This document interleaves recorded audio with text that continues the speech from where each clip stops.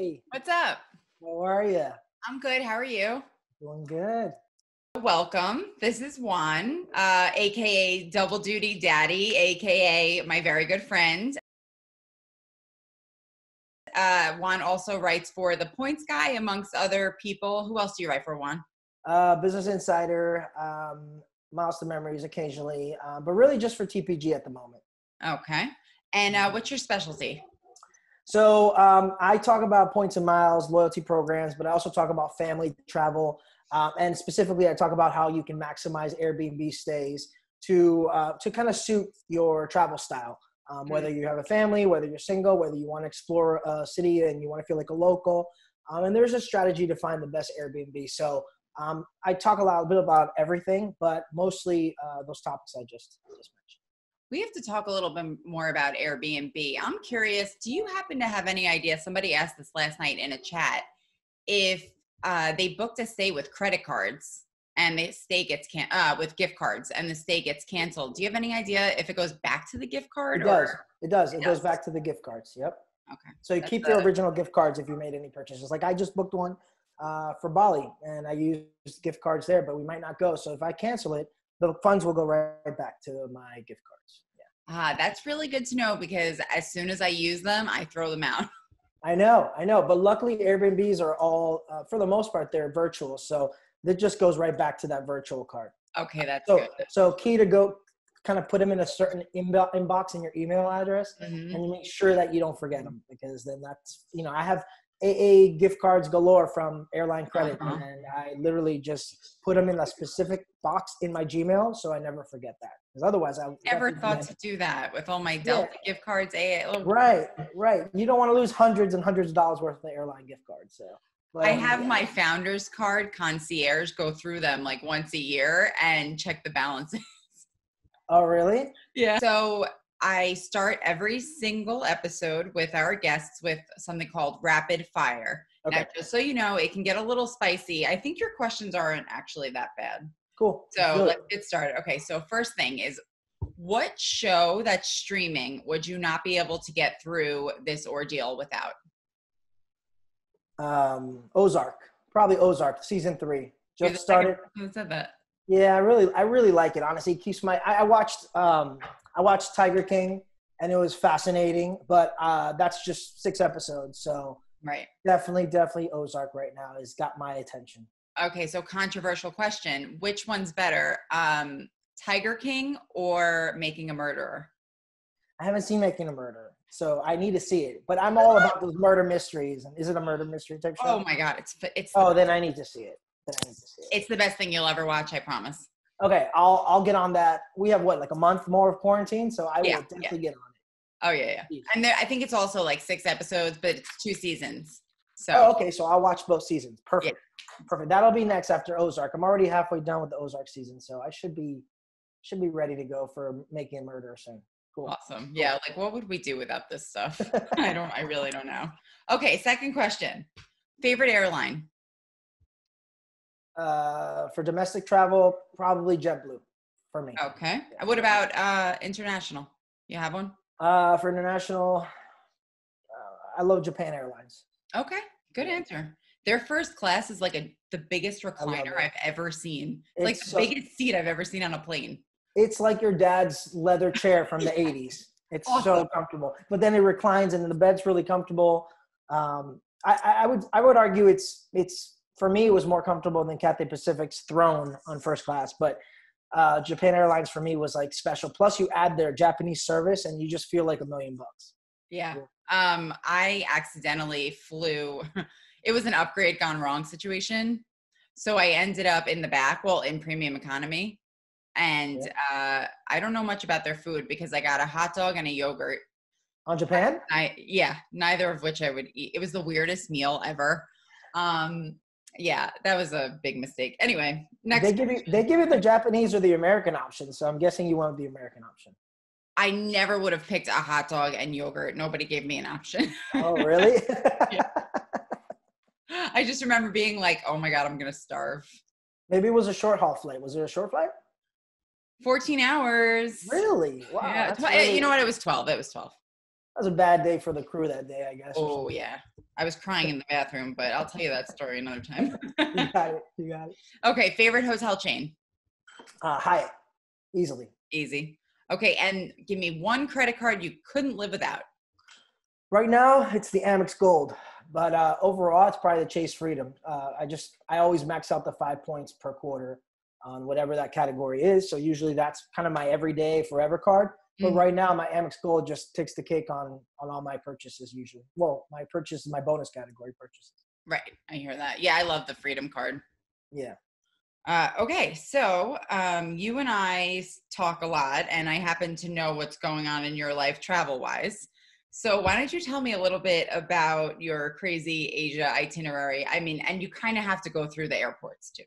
Sure. So I booked over a year ago. Obviously, I needed to find award availability. I had a goal in mind. I wanted to take my wife and twin daughters, my 6-year-old twin daughters, to Southeast Asia. I've never been to Southeast Asia. So for me, I wanted to do it up big.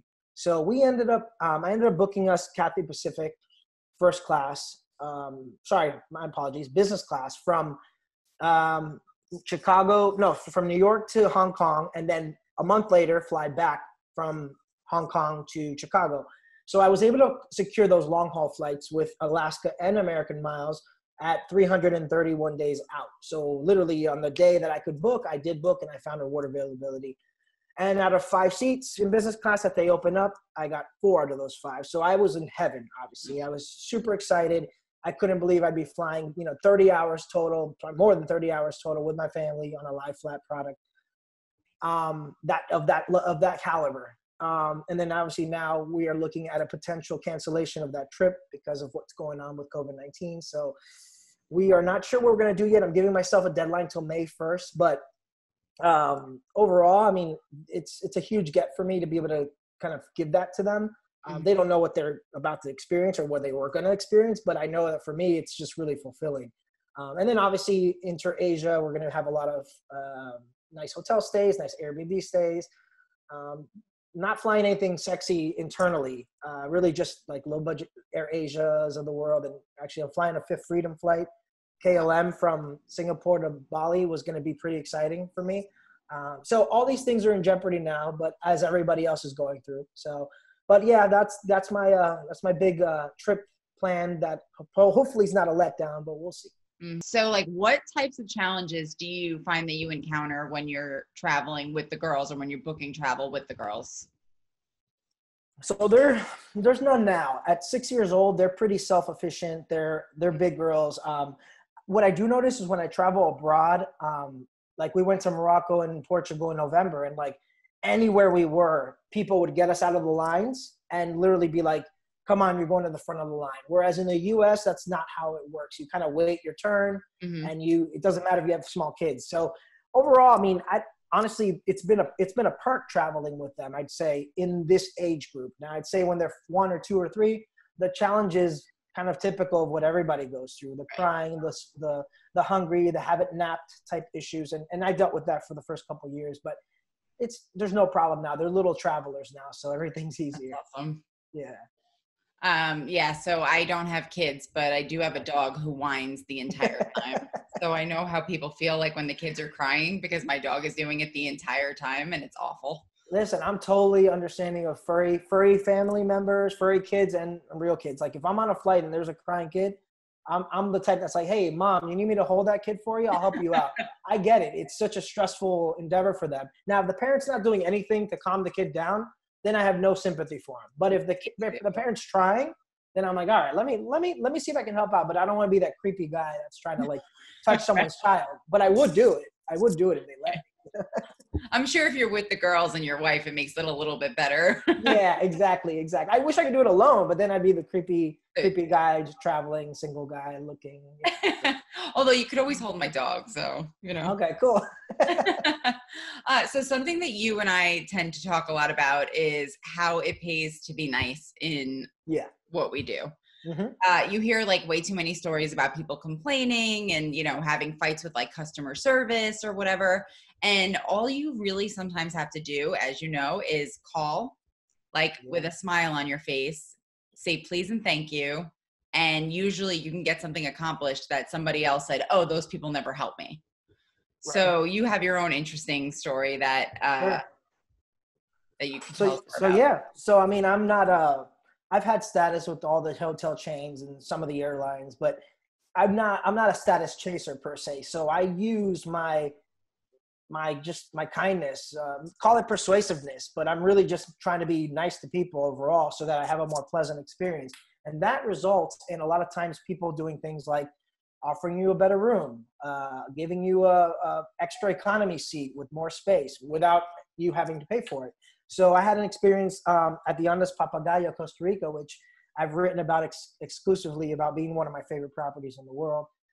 And all I was being friendly to the waiter, and that waiter just took care of us every other morning or every morning, just by offering extra things for my kids at no cost. And everybody knows that the breakfast there is like $35 a person, including children. So to be able to just be friendly and get that warm kind of appreciation from a staff member at a busy hotel, it just shows that it really does pay to be kind to your hospitality workers, your airline workers, your wherever you go, really. I mean, I can't stress enough how, to me, that's the most important status you could have, is just the kindness. As cliche and as corny as that sounds, it's worked for me. So again, I don't chase Marriott Platinum and globalist status. I'm literally middle tier and everything, but it's the kindness that kind of elevates my experiences when I travel. Yep. And I mean, also just kind of being nice to people just kind of puts you in a better mood, like as a person in general, right? Like if I can make somebody laugh, like I tell cheesy dad jokes to pretty much every customer service agent I come into contact with because they make me laugh. And then, they either like giggle or they want nothing to do with me, whatever. If I can put a smile on somebody's face, that makes me smile. And then my day is better for it, Yeah. So, yeah. and then, like you're saying, sometimes you get those perks just literally because you said like, thank you.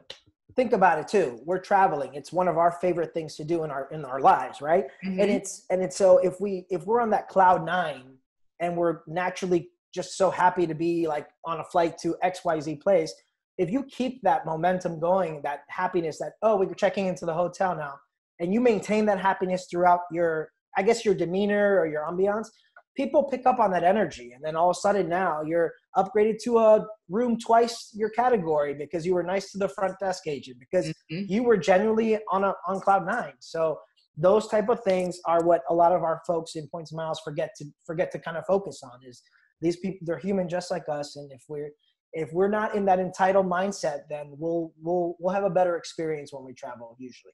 Absolutely. Yeah. The first thing I always say when people ask me a question, like when they say like customer service wouldn't help me, I try to say it nicely, but I say like, well, did you call and ask like nicely? Yeah. How did you word it? Right. Yeah. How did you articulate it? Yeah, I don't want to say exactly. like, were you being but that's kind of what I want to know, because that could change.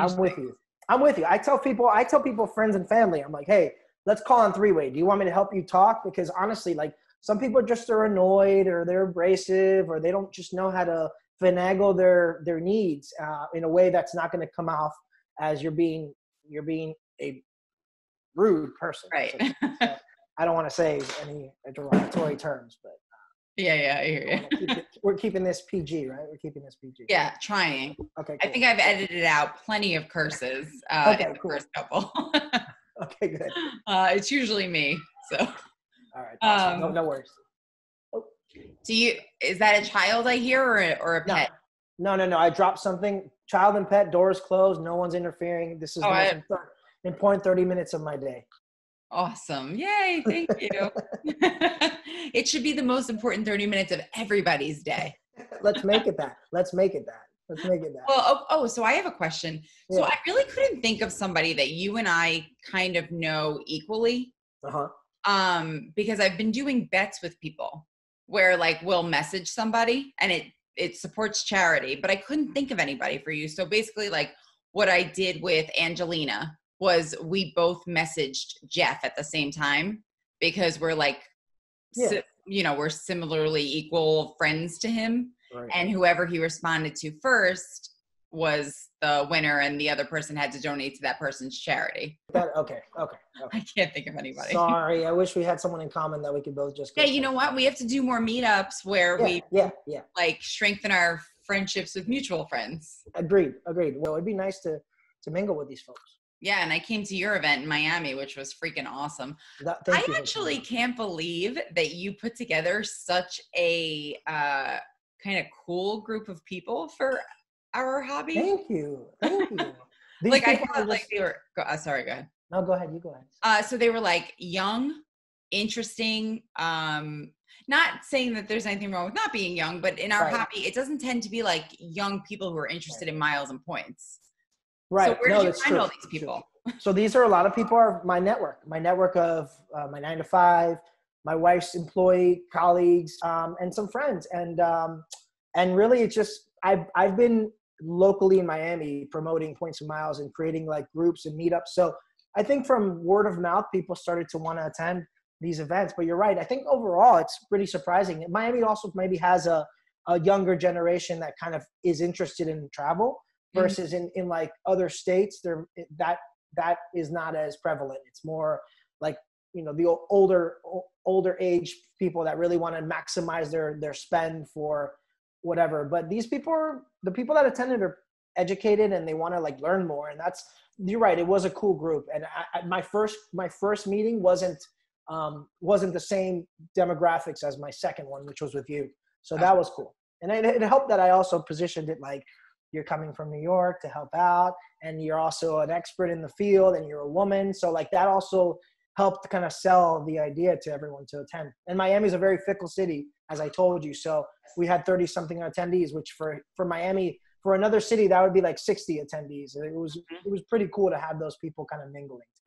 Yeah, I couldn't believe it. I was actually like having a good time. I was like, I would hang out with these people. Which awesome. is pretty rare. So I would come anytime. And I'm going to invite you again. And next time I'll stay, you know, like, and we'll like do dinner before or hang out. Whatever. Yes, yeah. We'll hang out. We have to do that next time. But I'll do it once this thing settles down, and let's get you down here again. Yeah. Well, I'm not coming tomorrow.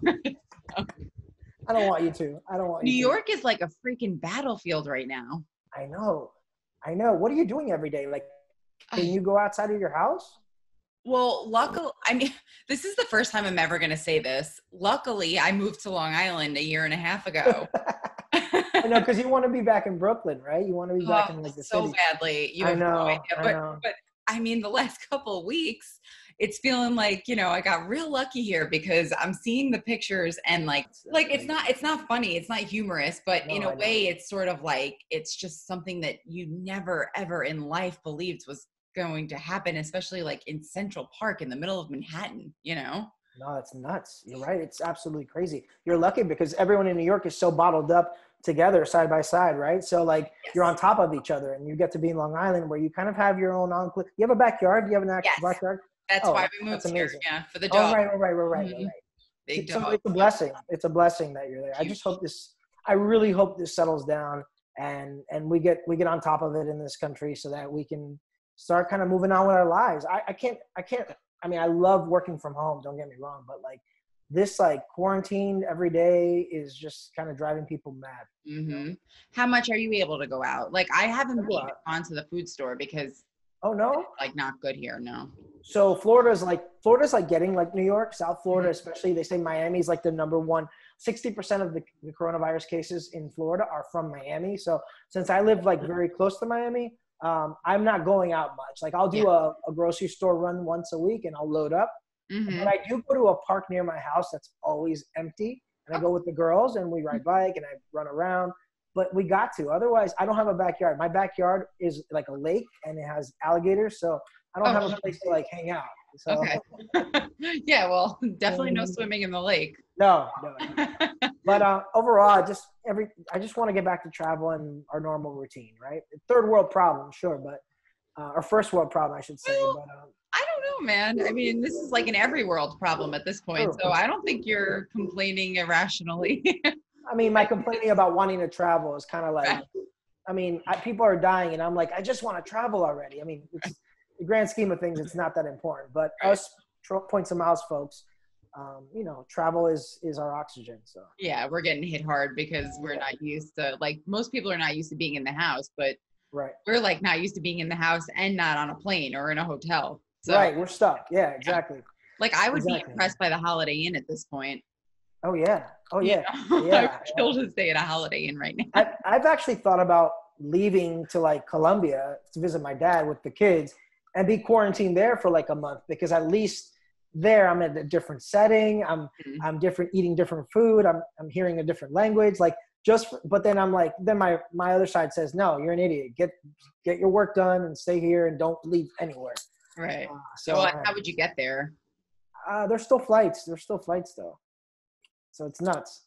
They need to completely stop all flights nationwide, but they're not going to do that. No, they won't. But hopefully people are taking it more seriously than they were a few weeks ago. Yeah, I I think can't so. wait to get moving again. Like maybe like a tweet, like the loser has to donate to their charity. It's the same concept, but with Okay. Twitter. Okay, so we'll do $20. You cool with that? My charity is the East Coast Canine Rescue in Okay. Connecticut. What is your charity? Mine is a big one. It's March of Dimes. Very nice. Okay. I mean, for the last two, I did ASPCA, but I figured I'd switch to a more local one for this one. Okay. Okay. East Coast. Cool. So either way, somebody's getting $20 and we will figure out The post. Yeah. Like, hey, I need likes, or no, we're not asking for likes. We're just saying. No, you can't ask for likes, but you know what? That makes it a lot more fun. Okay, cool. All right, let's do it. That's awesome. Okay, so it's, what do you think? Cool. It's got to be totally like random. Yeah. Let the competition begin. That's right. Are you a betting man usually? I like betting, yeah. I'm like you, but I don't do Vegas betting. I do like online sports betting. So are you? Wait, did you see the thing about Tiger and Phil and Peyton Manning and Tom Brady? No, what? Okay, so you know how last year Tiger and Phil faced off in their for their own money for charity? Yeah. So this year they're doing it again. So it's going to be like the second round, but they're having two amateur players, Peyton Manning and Tom Brady, join them. Oh, that's so cool. But for Tom Brady, it would be the best thing I ever heard. I wish it was somebody else. Sorry, Patriots Nation. But Peyton Manning and Tiger are a team. Like, Tiger is the true love of my life. Really? Yes. Well, he's the best golfer I've ever seen. Oh my God. Oh, chills. So that just, that just came out today. That's so cool. excited. No, I'm going to look it up. I didn't know they were doing it again. Yeah. And you know what's really cool that I really loved about it for us sports bettors? On like each hole, they do the odds and what the Vegas bets were. Like, like par 3 on this hole. Yeah. And like, it was like giving 110, getting 110, like minus 110, plus 110. Yeah. Oh, wow. That's cool. So I'm going to look it up. Awesome. Cool. Yeah.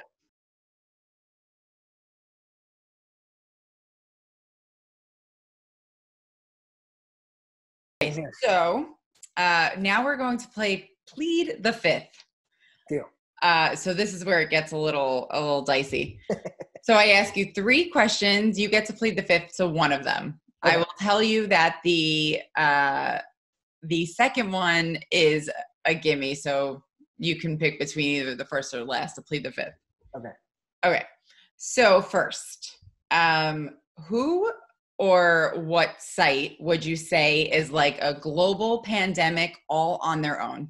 Like they're just such a hot mess in our industry. In our industry? Yeah. Oh, man. You do have one, plead the fifth. I'll plead the fifth on this one. Okay. Good choice. Yeah. All right. Now, second is the opposite. Who would you say gives you a run for your money as the best travel blogger of all time?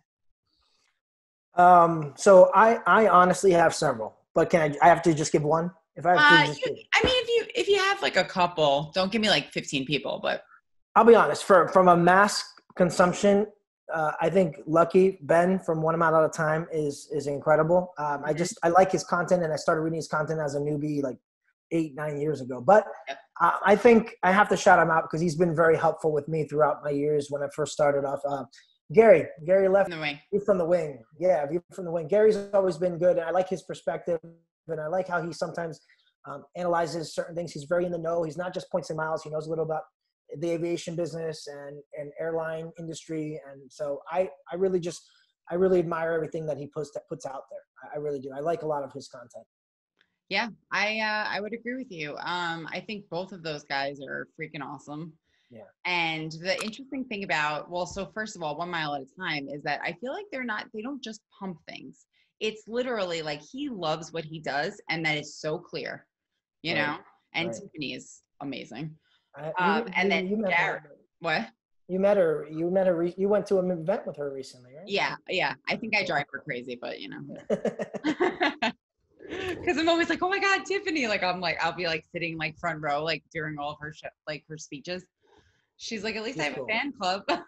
She's cool. She's cool. Yeah. She's good. I read her stuff too. Yeah, she's cool. And again, Gary, I think he doesn't have any contributors. It's all him. So the fact that he's able to kind of juggle his day job, but also his site is so he stays on top of all the news and stuff. So it's very impressive, honestly. Mm-hmm. And he's not afraid to say what he thinks, which is something that I think a lot of people are. Like, I feel like Gary, he is interested in a post, he puts it together, and that's the end of it. You don't like it? Too bad. And I love that about him because I do too. the most interesting posts come from his site, you know? Yeah, yeah. That's very refreshing in our hobby to just say what you want to say and not worry about the repercussions. Yeah. Yep. Yeah. So I love that. Okay, now we're gonna play Shag, Marry, Kill. Okay. This is your third one. You already pled the fifth, so you have to answer. Would you shag, marry, kill? And I know his wife, so it's okay. I know she won't care. Okay. I'm writing this down too. All right. I love that you're writing this down. I just want to think of things like characteristics and personality. Okay, let's go. Mark Osterman.